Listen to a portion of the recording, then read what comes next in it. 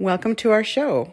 This video is long overdue. Today we take you to the Wabasha Street Caves in St. Paul, Minnesota. This place is so unique and beautiful. The Wabasha Street Caves hosts a variety of events including weddings, ghost and gangster tours, and swing nights with swing bands and a large dance floor. The owner, her mother, and her son are very warm and hospitable. This is also an infamous place that was a 1930s speakeasy and mobster hangout. Al Capone, John Dillinger, Babyface Malone, and the Barker Gang, to name a few of the frequent customers. Murders occurred here, and bullet holes can still be seen in the walls. Spirits move objects, talk out loud, play music, and mess with the electronics. On one occasion, a chandelier bigger than myself fell to the ground, even though there was no reason for it. Men and women appear to be dancing on the dance floor to ghostly music, and male ghosts can be seen sitting at the bar. The caves are man-made, dug out from sandstone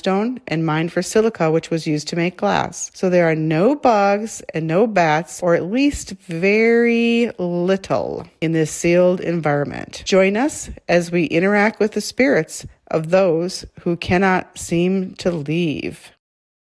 The Wabasha Street Caves have been highly acclaimed for both history and entertainment, but they are also highly acclaimed for haunted activity. The Minneapolis Star and Tribune recently rated them as the most haunted place in all of Minnesota. KARE 11 News also rated them as Minnesota's most haunted. CBS News rated the Wabasha Street Caves as one of the most haunted places in all of America. Ghost hunting grandmas do not disagree with these ratings. Our only regret is that we didn't stay longer.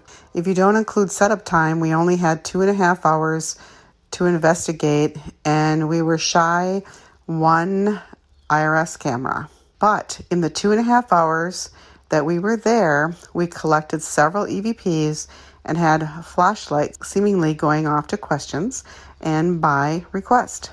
We saw some unexplained lights and orbs, and our word box showed the owner's name when we asked about her. The best thing is that we believe we may have caught an apparition or two in a picture. Sit back and enjoy.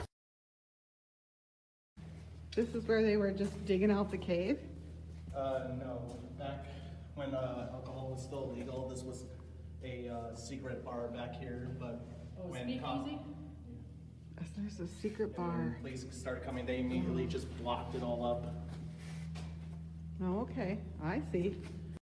Where is it? Right there. Oh, okay. Okay, we were just here and the flashlight turned on by itself. And we were just setting up. The IR on, yep. Here we go. I'm okay.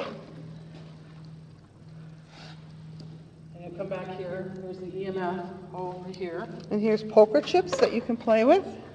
Yep, they're worth like 1,500.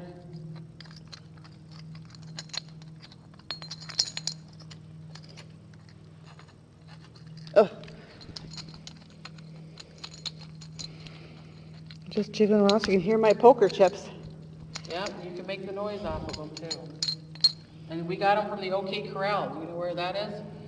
Yep. Where Doc Holliday. Debbie brought poker chips as a trigger object, thinking that they did gambling in the caves. As we were setting up, she was carrying around the poker chips and laying them in different locations. It was at this point that we received a female EVP, and she says, "Chip."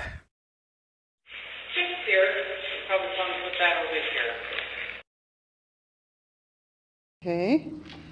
Oh, man. There's some coins and there's a flashlight over here. You can turn on. Here's another paper roll. Debbie, what do you think of the Wabasha Caves so far, and what are your experiences? It's really cool. I went to go get my equipment and I heard some women's voices. So when you said I can't see and that flashlight went on, I'm thinking it's one of the women. Oh. Okay, I'm just putting new batteries in here. Here we go, Cindy grandmas and spirit triggers. Turn that flashlight on, go for it. Thanks for turning it on the first time. That was awesome. Yeah, you can do it again. Appreciate it if you did.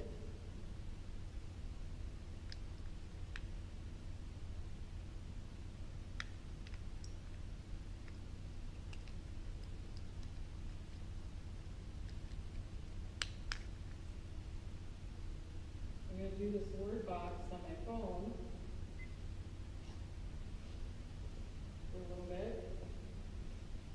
And Did you used to dance in the caves? oh, flashlight went on. Oh my gosh. Thank you. Thank you. Were you a dancer?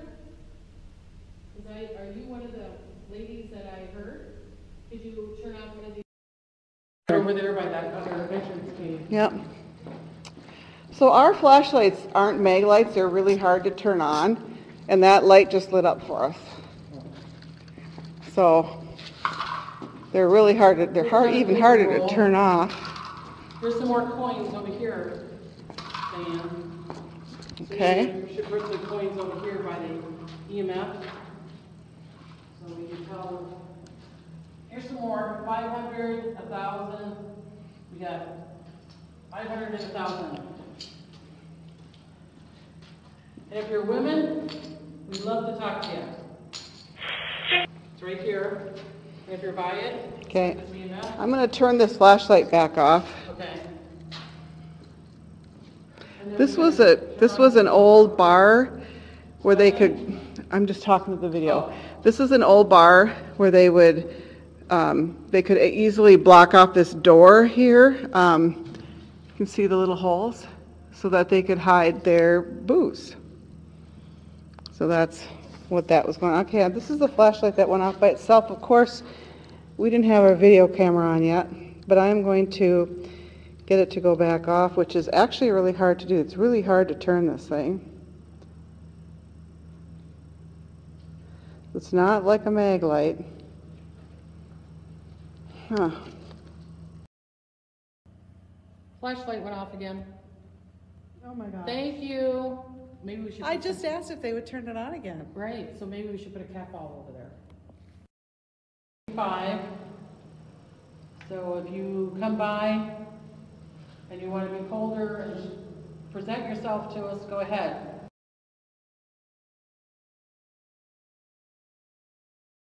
Entities, we don't believe in negativity. If you are, you need to leave. Oh, I just thought of something. What? Faith. That's the name. I was talking about the new owners. That's the name of the new owner. Is Faith? Yes. Are you kidding me?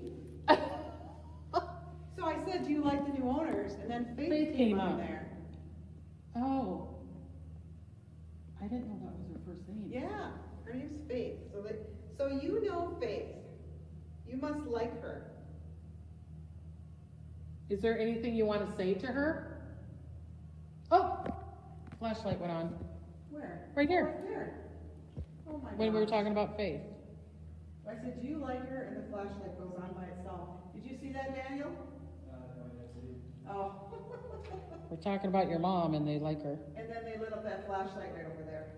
Well, thank you. Thank you for lighting the flashlight.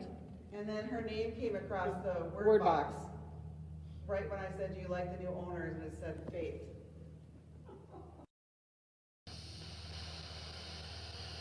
So, ooh, I just saw a flash. Oh, the flashlight went on again. Well, I hope the GoPro's catching all of it. Yeah. I wonder if I should put, oh, Katie. My son's girlfriend is Katie. Oh, and it got a little brighter. Is your name Katie? Is your name Katie? Make the flashlight go a little bit up and down. Oh, it did. Oh, there it went again. Thank you. Did you see it going brighter? Yes, that's amazing. Thank you, Katie. At one point, we felt a cold spot. At this same time, we were moving one of our motion balls, and Debbie moved it and said, maybe it's better there. Right after this, we got a mail EVP that clearly says the word better. Daniel, the son's owner, was long gone by that point, and it was only Debbie and I in the cave. How many people are here with us? At one point, we felt that someone was with us, and I heard a male voice come through the spirit box, but not very loudly. At this point, Debbie asks, is there a man with us? And you hear a man on the spirit box say, yep. We just got a male voice, but it's very, very faint. Is there a man here with us? said something. Yeah, it's getting cold in here. But I keep on checking the gauge and it's not getting colder. Are you moving around us? Yeah. Oh, Debbie saw an orb over there too. Yeah. Did you know the Barker family?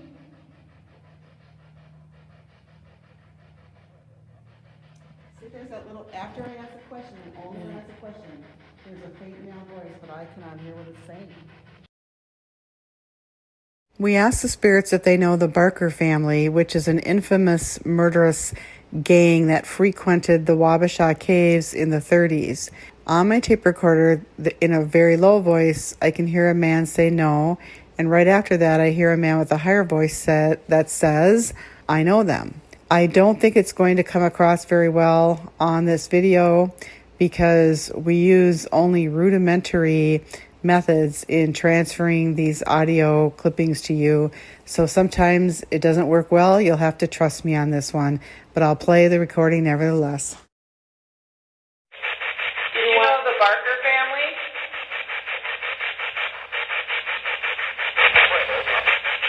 See, there's that little after I ask a question, all around the question.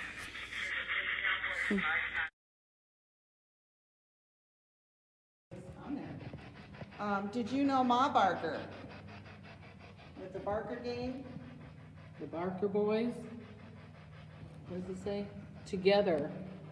Are they all together?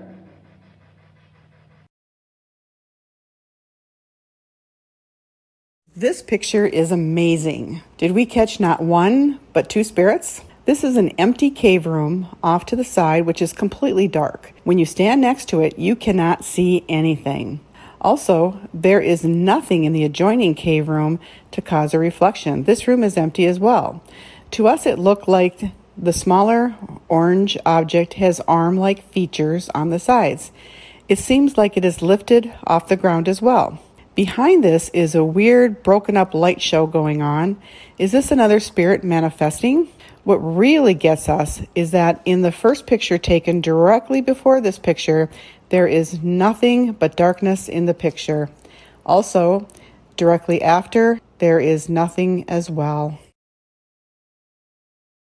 The owner, Faith, was showing us the very back caves, which are very underdeveloped and have no lights, so we couldn't videotape it at all. At one point, Debbie sees a fog around me, and I don't see it, but I'm in a dark spot. When we listened to the tapes, at one point I say, "Thanks for coming near me, I appreciate it," and right after that, on the tapes, we hear a really sweet female voice say, That voice is so faint it will not come through on a copy of a copy of a copy, but we'll play the recording of us interacting about it nevertheless. Look at the fog right in front of you. Look at the fog in front of you. I don't see anything. I don't think I'm going to be able to take a picture of it. Where is there a fog? There was a fog right in front of you. Big, huge fog. Well, thank you. I like when you come near. Did you get it in the picture at all, or? Oh, there's still the fog again. Thanks for coming around. I appreciate it. Can you show it again? Can you bring the fog up to Diane?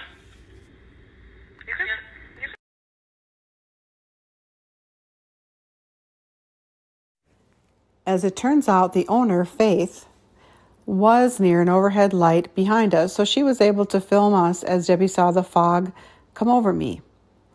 In the last frame or two of the video, we can see the fog. I've included a still picture here for you of the last few frames. In this picture, you can see the fog over my face and also on Debbie's back.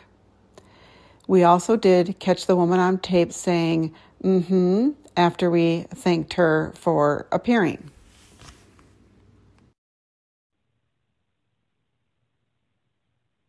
Are you female? Did you hear that? My stomach just growled. Yeah, my stomach's growling.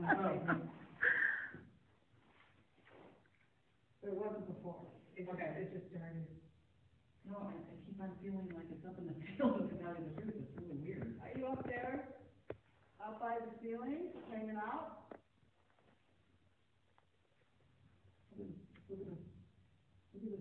Look at the fog right in front of you. Look at the fog in front of you. I don't see anything. I don't think I'm gonna be able to take a picture of it. Here.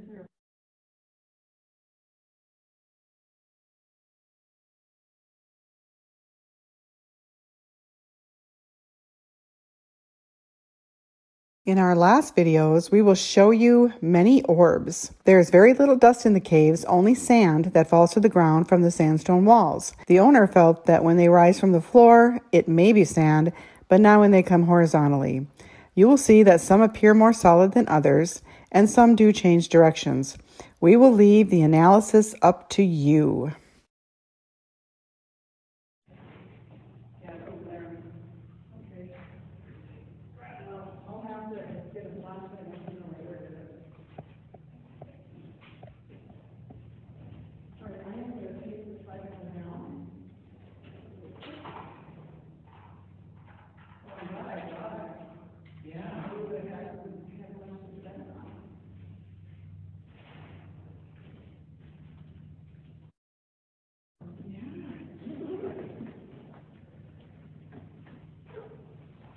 Just send me a couple of those pictures that. Oh, yeah. I did send you the, absolutely, ooh, that was a good one. Good, though, I honestly like it. Then there's,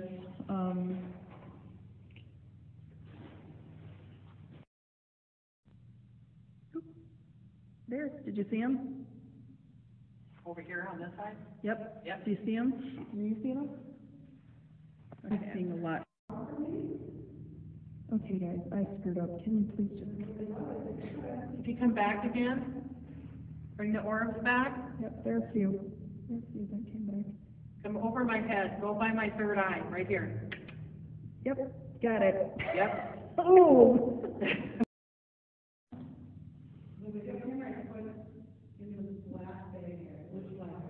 Wow.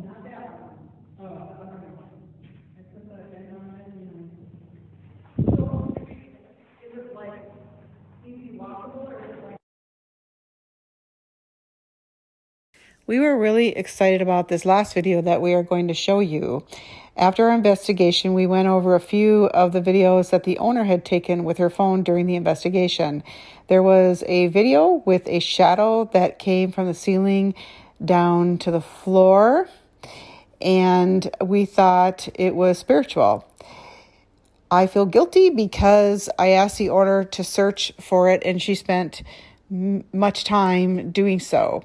She did find the video and sent it to me, but I feel that it is my hand going between the wall and the construction light that is making the shadow.